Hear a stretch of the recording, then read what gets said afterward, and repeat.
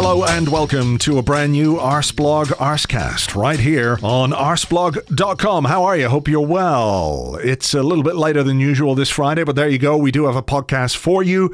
I'm not going to do too much waffling at the start of this one. Just going to get straight into what I think is a very interesting conversation in which myself and Clive Palmer, we discuss the squad and the transfer window. In very broad strokes, but obviously getting into some specifics when it comes to certain players. But what do we need or not need in all the various areas of the pitch? Goalkeeper, defence, midfield, attack. We go through that, but we start by talking about Willian, a player who signed this morning on a 3-year contract from Chelsea. Well, from Chelsea as a free transfer. His contract expired at Chelsea and he joins us at 32 years of age on a 3-year deal.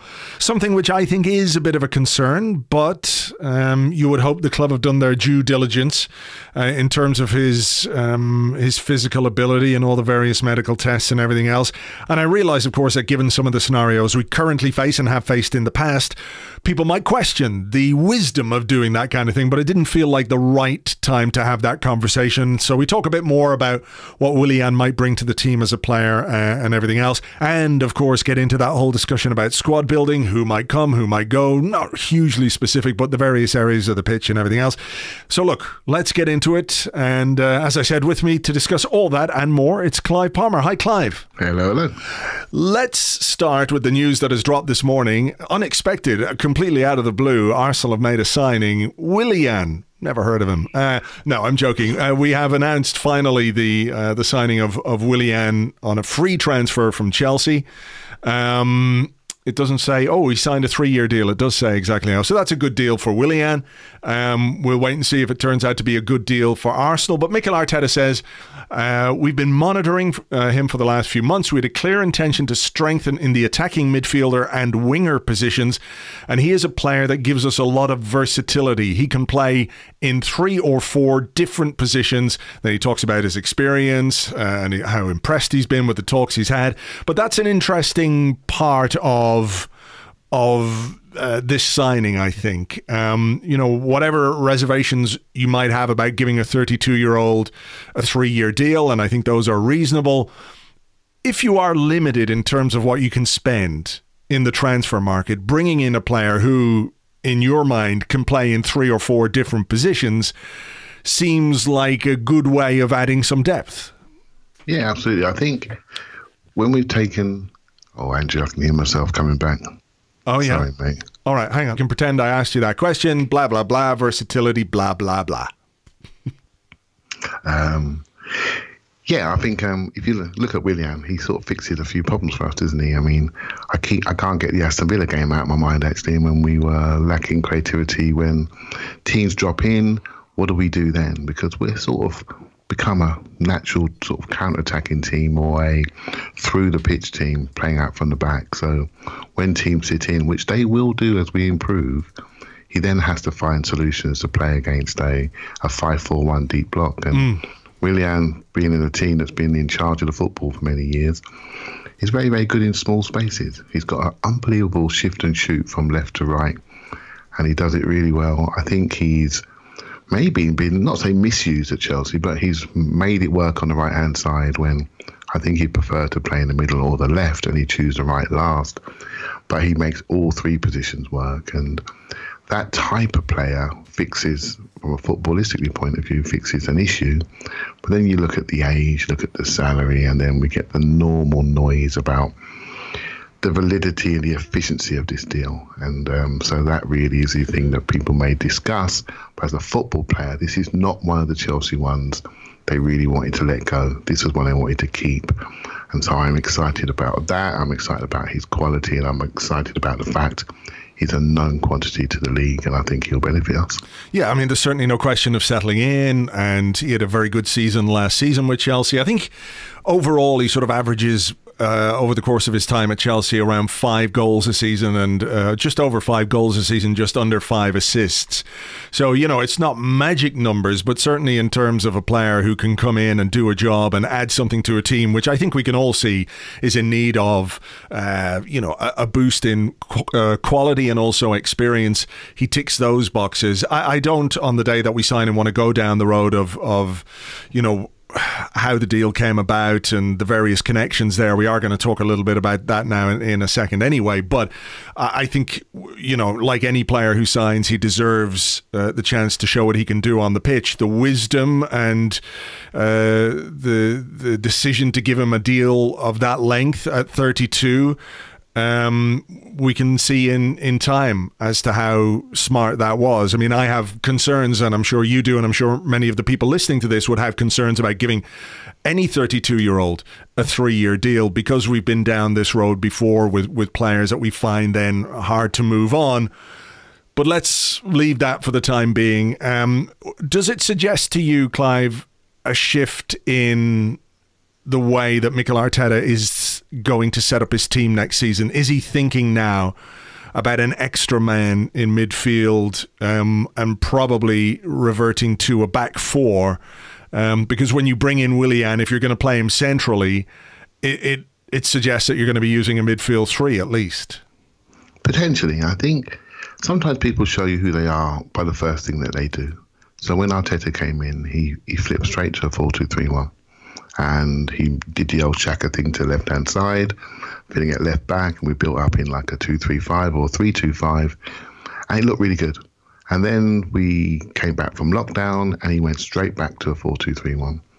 And then suddenly we had the injuries, and he went to a back three. And so is he really telling us who he is by the first thing that he does? So I think maybe potentially he might go back to a 4-2-3-1, using a player behind the striker and two people from the side. Now, in our minds, because he's come from Man City, we know what he's done there, we know what he's been behind there. We have this thought process, he might play a 4-3-3. Yeah. But what I do see is I do see a number of players that can do a number of things. And what's been quite unique about Arteta is how he's changed systems within games and depending on the temperature of a game. So if the back three, for example, if we're on top, we push people up, we go to a back four really simply, and we use Maitland-Niles or Saka to disappear into midfield or high up on the left-hand side. And we use a clever player like Tierney inside and outside. And more of these players that can do more than one job in different zones of the pitch, I think is going to really benefit this coach. I think he's very smart, giving people a number of game scenarios that we can flip to seamlessly. So when I see a signing like this, I get quite excited tactically, because we can really do a lot of things. Players that are very one-dimensional, that have one layer, they sort of fix you into certain roles. They can only do one thing. And if that one thing isn't happening on that day, if the story of the game doesn't suit their skill sets, then what happens? Yeah. So we need more of these players that can play in different game shapes and different scenarios. And I think it's going to be exciting to see what he does. Be in midfield? I hope so, but let's see. I don't know if you saw the quotes that came out last night. Emi Martinez was talking to Marca, and he was talking about his future and how he wants to play again. That's something that we can all understand. He was talking about how I'm in the crosshairs of 10 teams in Europe. A little shot there to make sure that Arsenal recognise the fact that he's a wanted man after what he's done, and fair play to him for that. But he said of Mikel Arteta, and just going back to when you're talking about the way the coach might use different scenarios or different tactical setups in different games, or even switching within games, he says Arteta is a great coach. He changed the structure of Arsenal. He gave us a game plan. He then went on to say, in training we see he has a clear idea of the game. He surprises us every day. Emi Martinez is 27 years old. He's worked with Arsene Wenger, he's worked with Unai Emery, he's worked with countless coaches in the various loan moves and loan spells that he's had at different clubs. So, he's, despite not playing that much, a very experienced guy, having come to England at 17, etc., etc. I suppose there is an element in which he's talking up the manager, in the press publicly and doing it, because that's what you do. You're not going to start slagging him off or anything like that. But it seems sort of genuine what he's saying about, when he talks about he's changed the structure, he's given us a game plan. That's quite a thing for a player to say. Yeah, players are notorious judges of coaches and managers, aren't they? The moment they're happy and something's really going well, they get quite excited about it. And just because they're elite athletes, elite footballers, they still like to learn something. Like, they know they've got a coach that can teach them things and protect them and put them into areas of the pitch where they're really going to be comfortable. If they meet a coach that really understands their strengths and weaknesses and how to promote their strengths and how to develop those strengths in training and how to cover those weaknesses in training and how to put a game plan that suits more people than it doesn't, they love that. They absolutely love that because their careers are looked after. So when they see that, when they feel that, when they smell that, they really want to talk about it. I always say the same thing. Football's a village, so people chat. I mean, before Arteta even came to our sort of eye line the first time round, before Emery, the feedback was so positive. I'm thinking, why is this happening? You know, why? How do so many people say so many positive things about him? And then obviously we had Emery, then it didn't quite work out towards the end. And then again, the chat started from the people who are really well-respected coaches and managers. Everybody saying positive things. Obviously, the village of football has spoken. The players at Man City had spoken about his influence. The trophies on the side shelf were obviously evidence of what Man City were doing, but there's reasons for that outside of Arteta's coaching ability. But that's still a positive sign, and he's come into Arsenal. And I must admit, from day one, he's made me think differently, not just on the coaching side, but on the communication, leadership. Yeah, I feel as though there's a plan there with him. You feel that, don't you? You feel as though there's a plan. And when you look at the club from the outside, we're used to having somebody we trust, you know, historically in Wenger, and now we've got somebody else that we can hold on to. And I think we trust him, and now it's all about how we support him and how we develop as a club around him. Well, look, what I wanted to do in this particular podcast was just sort of go through the various areas of the pitch and the squad as we look to address some of the issues that we have and have seen, and clearly the signing of Willian goes some way to doing that in the top end of the pitch, but we'll come to that in the end. Just while we're on Emi Martinez, we have two very good goalkeepers. Do you view it as any kind of a problem for Mikel Arteta, the fact that Emi Martinez has come through and performed so well? I mean, if the season were ongoing and, you know, let's say the Leno injury happened in September and Martinez came in to deputise, it would be very difficult for Martinez to lose his place based on what he's done. So I'm really curious as to see who is going to start the season as Arsenal's number one goalkeeper. Eventually, something's got to give. But right now, it feels to me like a real positive that we have these two guys, basically the same age. Their experiences, their career trajectories have been very, very different. Leno started at a much younger age and became a number one at a much younger age. Whether that means that Emi is more focused, more driven, more motivated, having finally got his chance, we'll wait and see. But it doesn't seem like he's short of options or offers if one is made to him. But this doesn't feel like an area this summer when the transfer window is open that we have to really worry about or spend any time thinking about. No, you can't. If you're Martinez, what more can you do? You've come in and not only you played well, I think he's connected really well to his back four, his other and his team. I think he looks really confident. You know, we've seen him. He's not new to us. We've seen him many times, and I never felt he made enough saves, Andrew, to be honest. I just felt the ball kept going in the net. He looked like he was the right type. He could kick the ball. He could redistribute. He has the right size, you know. So why is the ball going in? That's what I used to think. Yeah. So I dismissed him. And then, but now his confidence has just gone through the roof, and he just looks almost unbeatable. He's got one little issue on one-on-ones where he goes down a bit early, but you know that can be fixed really quickly, and he just looks tremendous. So we've got a decision to make. There's chat about Leno's maybe his knee injury, which looked horrific the first time we saw it, may not have been diagnosed correctly, and he may not be coming back as quickly as was originally suggested. So potentially Martinez could start the season. And if he does, we're going to hit the January, the winter window. Maybe we've got a decision to make. And Martinez is on quite a low way, so Arsenal need to get him to sign something quickly, or they need to make a decision. And one of them's going to go eventually in the next calendar year, I'm afraid, because that's the way sport is. You can't have a keeper that's worth north of maybe £30 million sitting on your bench too long. Yeah, you know, and there are options out there that we can go for, and we can obviously use that money as part of the rebuild. Yeah, well, that's true. Martinez has got 2 years left on his current deal, so there is an element, isn't there, in which Arsenal have to maybe make some kind of decision about what they want to do with him, whether they, they're going to put their eggs in his basket or Leno's basket, whatever it might be. But look, I think it's the best kind of problem that you can have. Which of these good players will I use or will I keep, rather than, holy shit, how are we going to cope with this guy in goal, where we've been a little bit before. So let's move to the defence, and I think the centre of the defence is going to be an interesting area. We've a lot of players, a lot of numbers, a lot of bodies, but maybe not quite enough quality. And one of the things that occurs to me is that if we are going to move to a back four, we have issues with some of the defenders that we have. The strong end to the season that David Luiz had, and he deserves credit for that, in as much as it's hard to give him any credit for the number of penalties he conceded.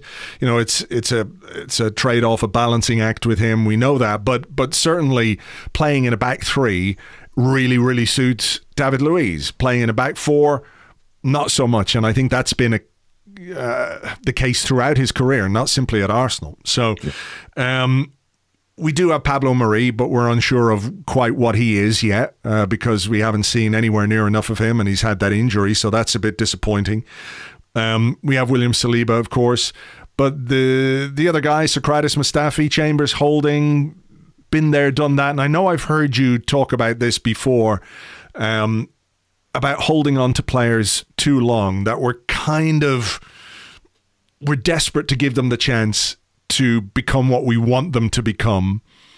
And in doing so, we kind of put a bit too much time in players who aren't quite ever going to be what we want them to be. It feels like maybe with a couple of the young guys, I think in Chambers and Holding, that might be a scenario we have to deal with in this window. I think so. I mean, the way I look at it always, it's a bit harsh sometimes, but I look around at the teams that we want to beat. I look around at Liverpool, I look around at Manchester United in particular. I look at the forwards that they have. And then I put Chambers and Holding, for example, in the middle of our defence in a back four. And I just try to imagine them trying to stop Rashford, Greenwood, Mane, Salah, in a sprinting race running backwards in the back four. And when I see that, I think, I'm not so sure about that. I'm not so sure they've got what it takes. We can hide them in the back three on occasion, one of them, but in the back four, no chance. You need the ability to run into wide spaces. You're left sometimes on your own as a two, so you're left one-on-one. Can you win those battles? I'm just never been convinced.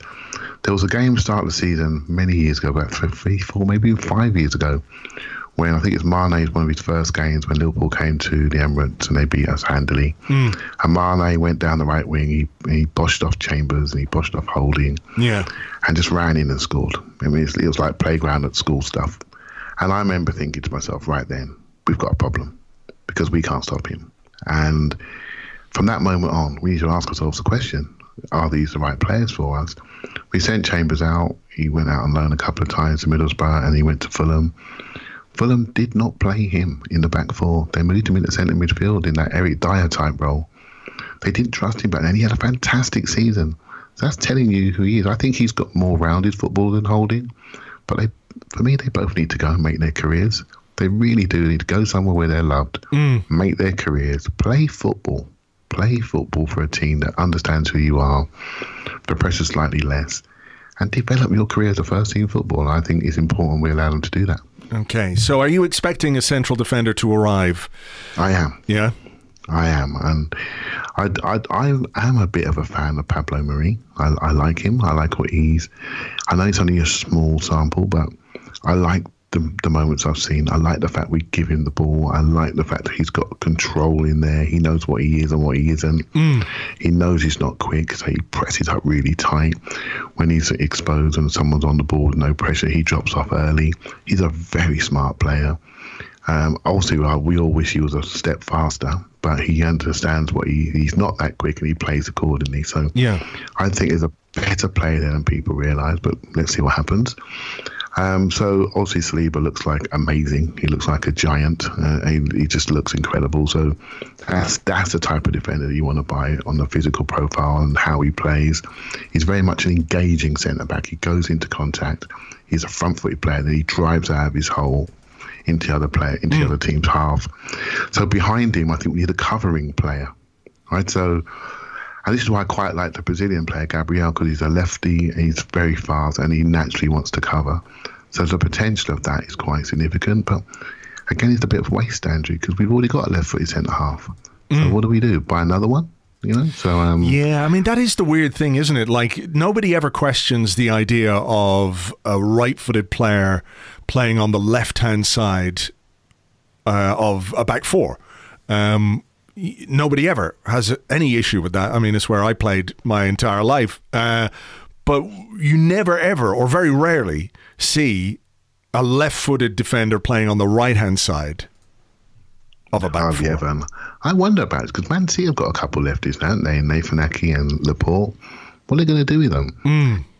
My feeling, maybe they play Ake as a left back nominally, and then they defended a back three.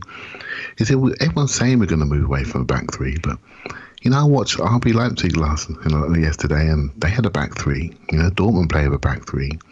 There are teams moving to this, and it's becoming more in vogue, and I'm not against it.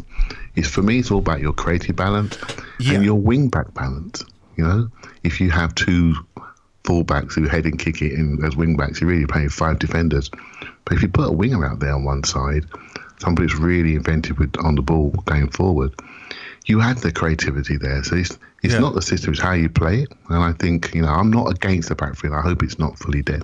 Yeah, no. I mean, Lewis Ambrose, who writes the tactics column for the site, made the great point on a podcast a couple of weeks ago that Dortmund have scored a record number of goals this season using a back three. So a lot of it is about personnel. It can be really defensive, but, you know, Barcelona playing a 3-4-3, has anybody ever said that's defensive? You know, no. So it's about. Lewis is a smart man. I always agree with him. So yeah, he's dead right. And we've had our best part of the season with back three. Let's be honest. Yeah, there's been occasions we've worried about creativity, but you know, that's because we really asking Aubameyang to be a creator and a scorer, and he's really a scorer. If you put somebody else on his side and put him down the middle, suddenly you got creativity in the two players behind him, in Pepe and Willian, for example. And if you can progress the ball in a consistent way with a bit of agility, then you start to think, this looks quite good. You know, so I'm not against it. I just think the creativity angle is the key one, and I think we've maybe fixed a little bit with that with Willian, and I hope there's more to come. All right, right back. I mean, we have cover now in that position. We've got Hector Bellerin, we've got Cedric Suarez, we do have Ainsley Maitland-Niles for the time being, who can play there and who can also play in the left back position. I'd be surprised if anything happened there, inward or outward. Yeah, I think we might lose one.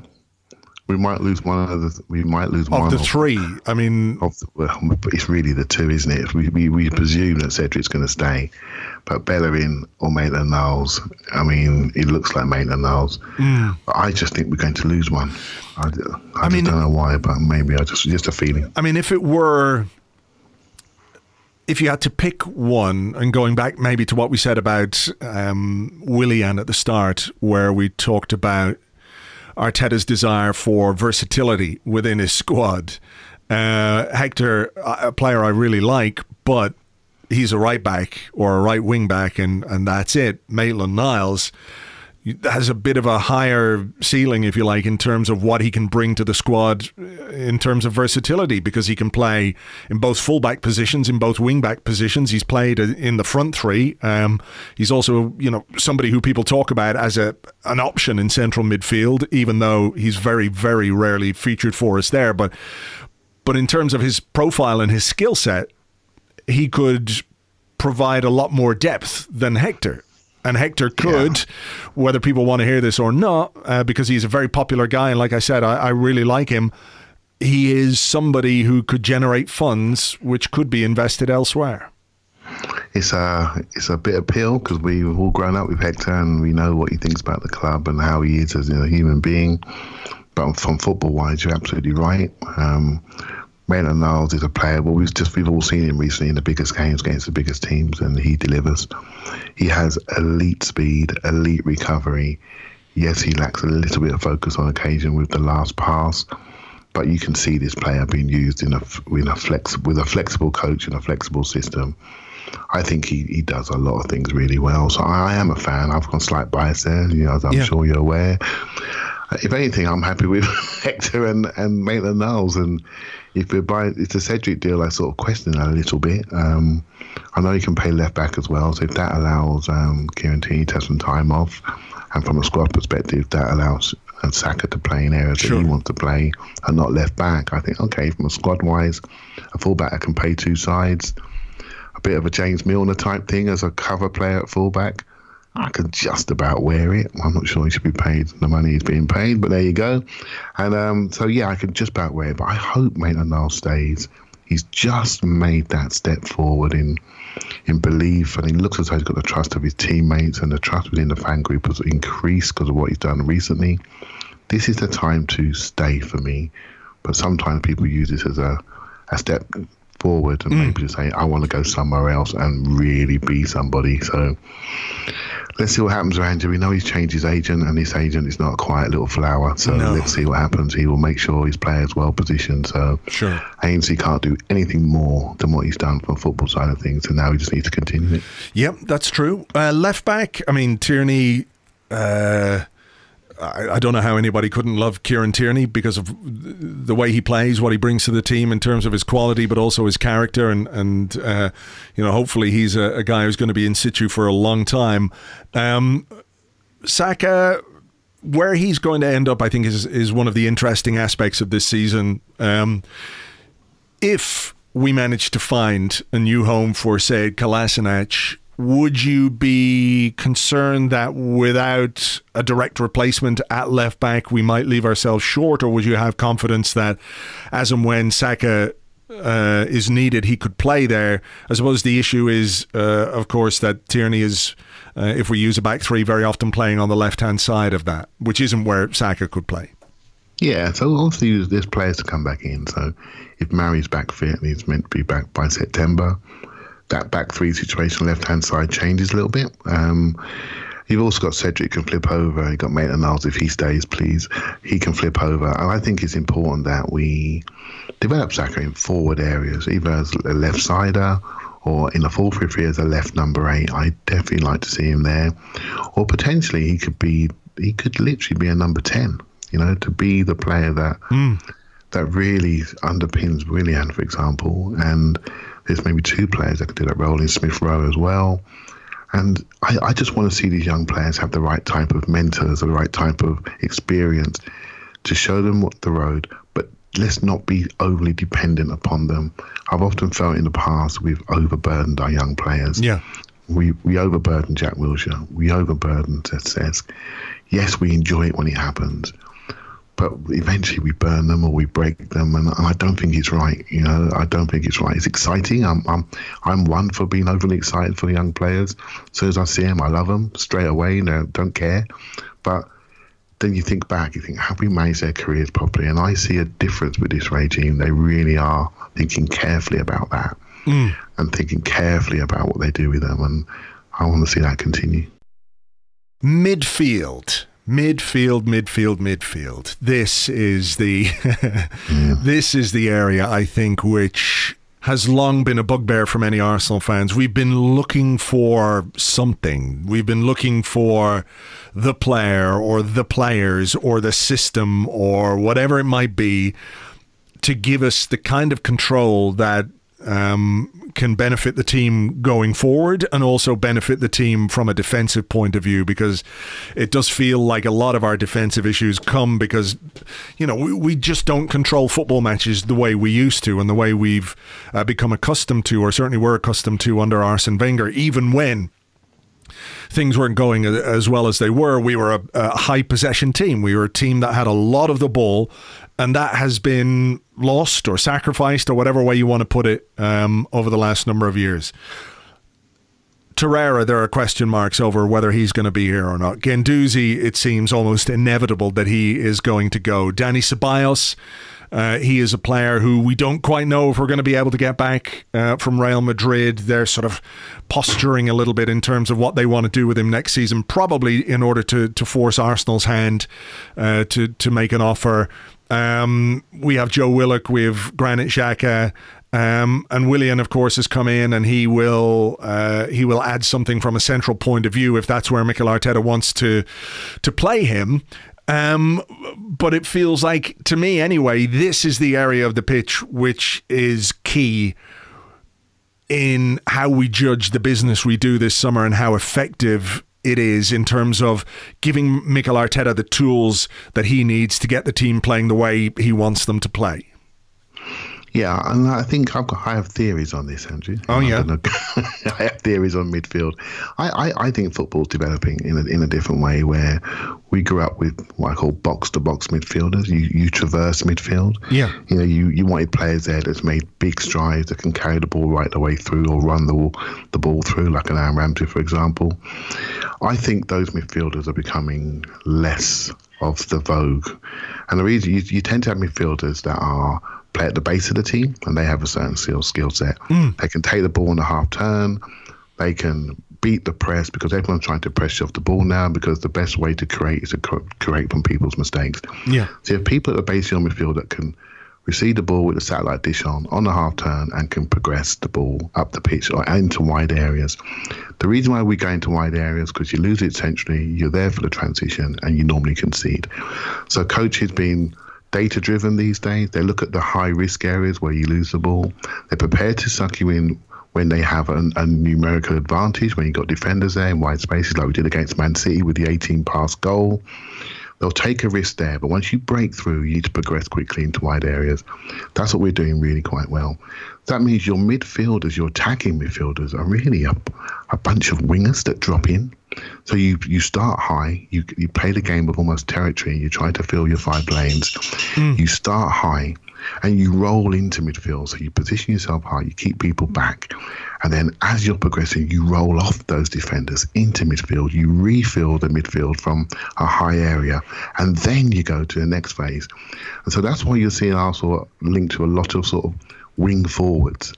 So one of our most creative midfielders, in a strange way, is Pepe.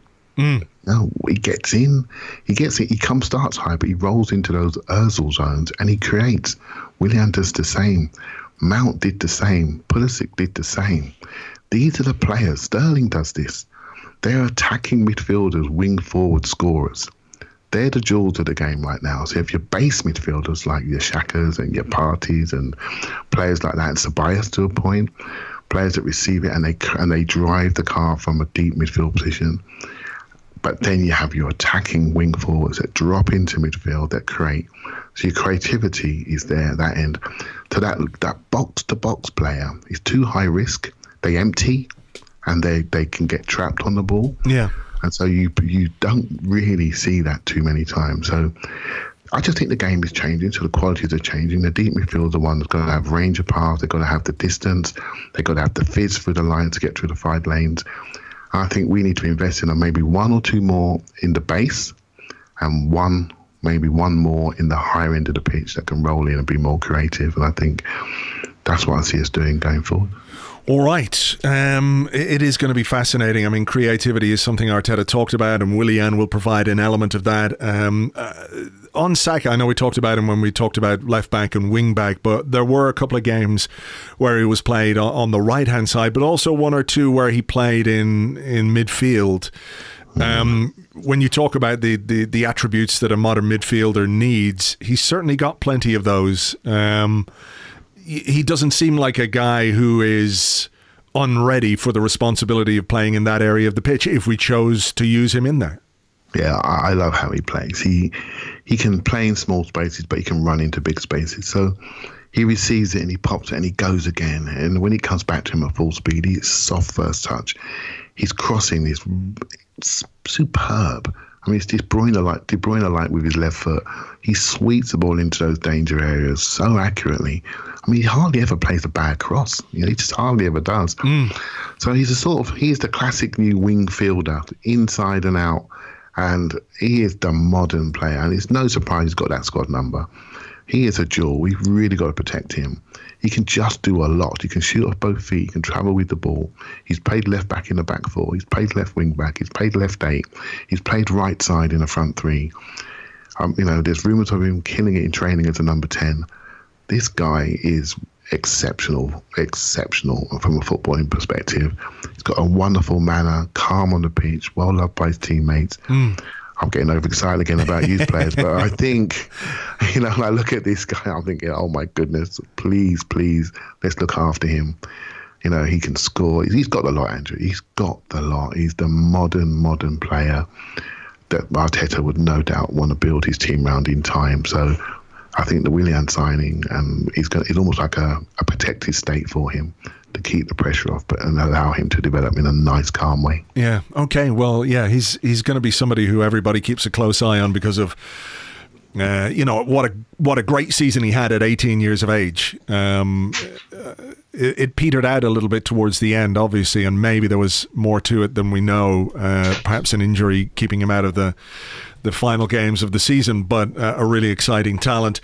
Up top, dare we make the assumption that Pierre-Emerick Aubameyang is staying?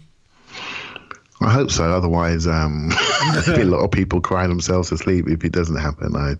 To me, it feels like he's an Arsenal player to me. Everything you read and see, and I think he brings a lovely mood to the club. And he delivers, doesn't he? He scored more goals than anybody since he signed. So when it comes down to it, we need those goals to help us develop. Yeah. So Pepe, what are you expecting from him next season? Because people have drawn parallels with Robert Pires' first season in England, which was, I think, widely considered to be a little bit disappointing, which I think is slightly unfair because he ended up scoring 10 goals or 11 goals. And Pepe in his first season, there's no, what was I going to say there? I've completely forgotten what I was going to say. I mean, he ended up with 8 assists or 9 goals, 8 assists, something like that. Anyway, statistically, he looks quite good. Quite good. Maybe not quite the £72 million player yet, but it feels like a relatively decent grounding and an experience from which, if he's minded to do it, he can really learn from, because he's,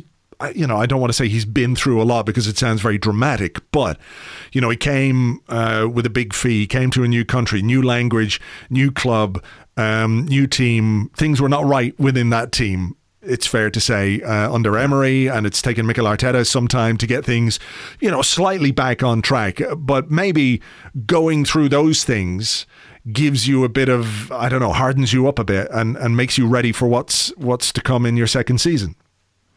Yeah, I think it's difficult to talk about Pepe without talking about the price. Yeah. I think if that player was 45 million, we would just be thinking, we've got something here, we can't wait to get started. But that price puts almost like an accelerated development on us, and on him, really. We expect him to deliver much earlier, much sooner. We don't want to be embarrassed as fans. We don't want to justify him to other sets of fans. And when we see things like the big flop and the waste of money, we naturally want to defend that, And but when we watch him every week, obviously, in every minute of every week, and we can all see there's something there. And in the last few months, he's really improved defensively, and going forward, he has an incredible technique of striking the ball on that left foot. Yeah, he's so accurate. He's always got people on their heels. He is a real talent that we can just start to see. He's starting to really dominate games. You could easily say he was man of the match in the cup final. Easily say, many people have that opinion. And I just think, if he scored that goal was allowed, that could have been a real lift-off for him. Yeah. So yeah, I think he has really, really started to bubble under. There's not a huge pre-season this year. Obviously, we'll be starting again in a couple of weeks. Yeah. So there isn't that situation where it's almost like there's a second season starting, there's a big gap. He's going to come back in with renewed confidence, and there'll be a renewed expectation on him. And I think he's ready to handle it. And I see a potential star of the league in that player. Yeah. I just hope it happens. Just before we move on from Pepe, I think it's worth referencing a story which has come out this morning on ESPN by James Ollie, who people will know, of course, used to work for the Evening Standard, a long-time Arsenal correspondent. And there is apparently an internal investigation being undertaken into the Pepe transfer, the £72 million that we paid. We paid 20 million up front reportedly, and we've committed to another 52 million over the next 5 years, which is kind of eye-watering when you lay it out like that. There's talk of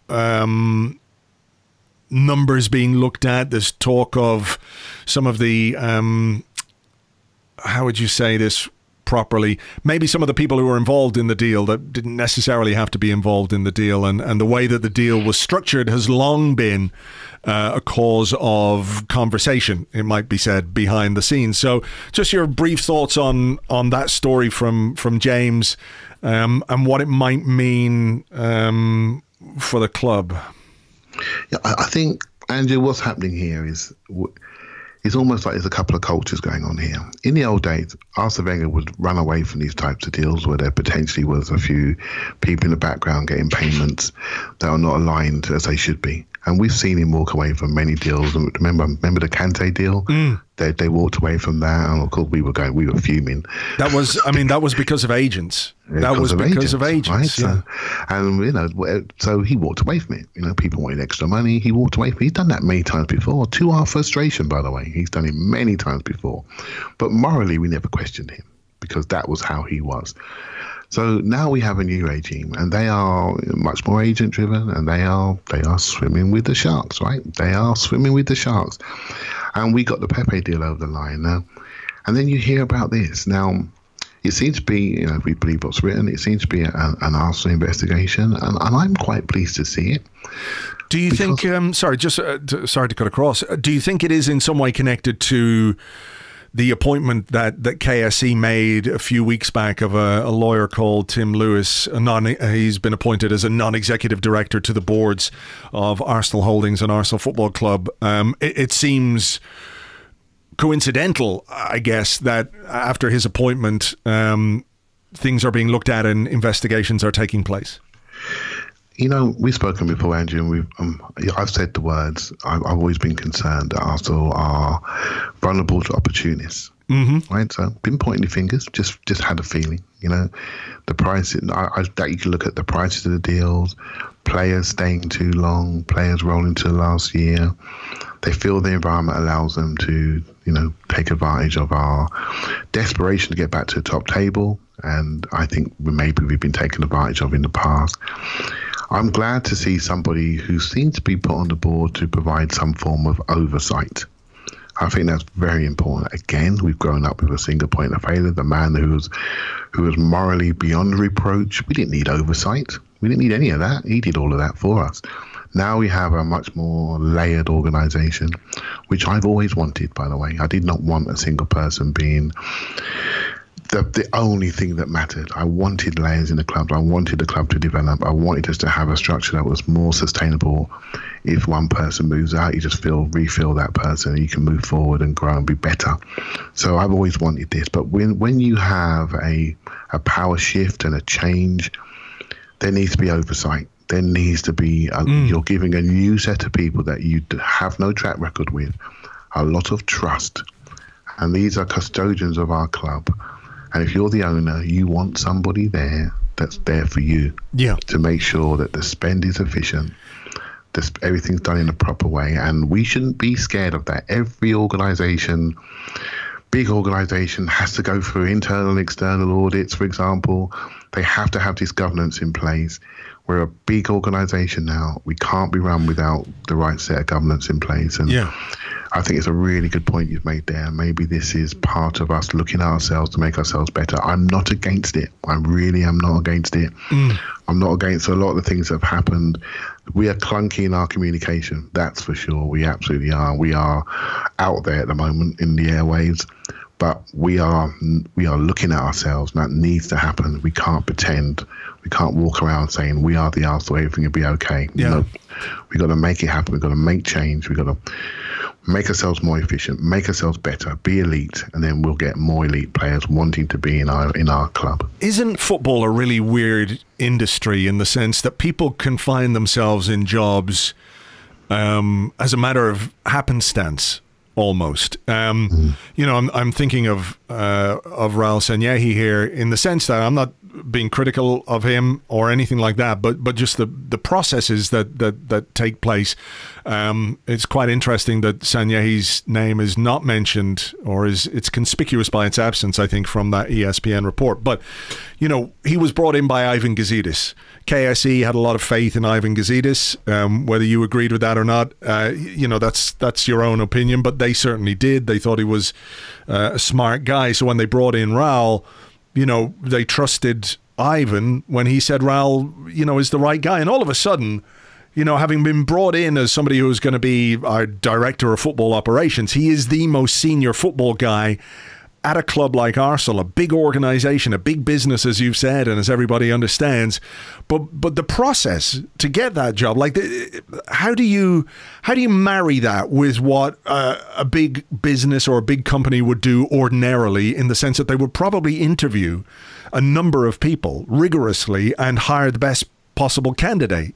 Whereas it just seems in football, and it's not just about Sanyehi or Arsenal, that a lot of people sort of slide into jobs in a weird way, without that sort of without that rigor, or without that HR process, basically. Yeah, exactly. Yeah, where if you or I were to go for a very important job, we'd have to convince people that we were the right guy for the job, not just the right guy in the right place at the right time. Yeah, absolutely. I mean, I've been for jobs. I had 12 interviews for one job I went for and got in the end. And I say that and people are surprised, but that's not surprising at all to me. That's the way the business world works, right? You've got to be seen by many different people, and people have to sign off on that decision. And I think, again, I keep coming back to old culture versus new culture. In the old culture, we'll just get somebody in who's got a good track record. We get them in. I'm maybe being a bit glib there. Yeah. But it does feel like that. It feels like that, on the words, having a chat with somebody. I mean, I listened to Harry Redknapp talking about Frank Lampard getting his job at Derby, when he spoke to the Derby chairman and said, you should give him an interview. He's really quite good. He goes for an interview, does well, gets a job. What happened? Is that how it works? And then he ends up a year later, he's at Chelsea, gets a job. And then people complain about how these roles are made public, how they're advertised. Is it fair to, how, is opportunities being given for many people to apply for it? Is that the best possible person? Football is growing up. It is growing up. We are questioning how we're behaving. We have to. This can't continue job for the boys. I'm not saying that's what happened with Raul, but I'm talking more general perspective. When things go well, no one says anything. When things don't quite go so well, and when you see things potentially like this deal, although he's not linked to it, but there's an inevitable link if you're the head of football. There's an inevitable link, whether it be soft or direct. You've got to be good. You've got to be clear. You've got to be transparent. You've got to be efficient. Otherwise, people will question how you arrived in that role, and they'll question your track record. And that's how it should be when you're on a top exec at a top club. You need to be challenged. You need to be challenged. And I'm really pleased to see this. I don't know how it's happened. I don't know how it's happened, but it needs to happen, because I want to get to a point, Andrew, and I'm sure you do too. I'm sure all your listeners do, where we trust this club completely. And we're adjusting to this change. And it's not easy for all of us, right? We question it, and it gets questioned by the media. But I want to turn around and say, I know why these guys are here. I know what their motivations are. I know what they're trying to achieve. There's a common goal, a common group of people. I sense between Edu and Arteta, there's an alignment. On the new player today, there's an alignment. They're interviewing, they're talking about each other. They feel more comfortable with each other. That's my feeling from what I've been given. Now I want to make sure that everything around them is really appropriate. Right. Just very finally, bringing it back to the forward line and what we might do, assuming that Willian is going to play a part in that as well. What do you think is going to happen with Alexandre Lacazette? The market might dictate our decision in that to a certain extent if there aren't any offers that we consider good enough. But 29 years of age, he's got 2 years left on his deal, which is where we said we were going to make decisions on players, and rightly so. That is the way to do it. If he goes, or if we sell him, do you see a striker coming in, or is what we've got sufficient to offset his departure? Because he is an experienced player. He is a goal scorer, if not quite as prolific as some people would like. But, and it has been an important part of Mikel Arteta's team in the last few weeks as well. I can see why or how we might move Aubameyang centrally, depending on what we do in this market. And I wonder if that has been part of the discussions and part of the the decision that he might make in terms of his future in the final years of his playing career, because that's what it's going to be at Arsenal if he stays for another 2 or 3 years. So, what he wants as a player has got to be a consideration there. So what's your take on what might happen with Lacazette, and what would you do personally if you had that decision to make? If it was me, I would look for a market for him. I definitely would. There seems to be rumours of Atletico and Juventus, a number that to me doesn't look too bad. So I would do it, and I would definitely think about underpinning Aubameyang. So you've got a 31-year-old and a 28, 29-year-old. Can you do both? I'm not so sure you should. I would look for a striker, a wing forward type striker. I do like the boy at Celtic, Edouard. I do like Marcus Thuram. Both those players can play off the left and they can play centre forward. So when we don't play Aubameyang, we still have a physical presence, a physical totem pole that can lead our line. Because Aubameyang, eventually he will get a little injury. He's been unbelievable, his consistency and his availability. Yeah. But he won't last forever. And then we are really looking at, we're looking at Eddie, and we're looking at youngsters who shouldn't really be carrying the burden of carrying Arsenal's front line over an elongated period of time. Martinelli's not back till January, and then he's going to have to get up to speed, and he's only 18, 19. Yeah. So we do need that bridge, that 22, 23-year-old player that's going to be the next Arsenal centre forward in a couple of years' time, that's going to carry our hopes and dreams. And now's the time to get him. And you do that by getting a flexible forward that can develop into a key goal scorer, but he's got time to develop. And you're moving on a player that's done well for us, got good numbers. But you know what? We need to do some rebuilding there and do some upgrading. And that's how football is. Don't be afraid of the churn. Just take it. Yep. It's there. Take it. Move forward. And I really hope we do. Nothing against the player. I like the player. But I really hope we do. And that's how you invest in your superstars. You underpin them. You put them into areas. I don't want to see Aubameyang running back, covering left backs anymore. No. Don't. It's just a waste of effort, a waste of time. Let's save his energy to be running into the opposition's box. Yeah. And I hope we do that. Yeah, we've got to protect a guy that we're going to give £300,000 a week to. That's the reality. And, we have to take into account his age at 31. He's had a fairly long career, but we do have to be mindful of how we use him. And you're absolutely right. I think getting the best out of him is playing him in a position where he is not tasked with protecting left backs or running up and down the wing, which isn't to say he can't do it.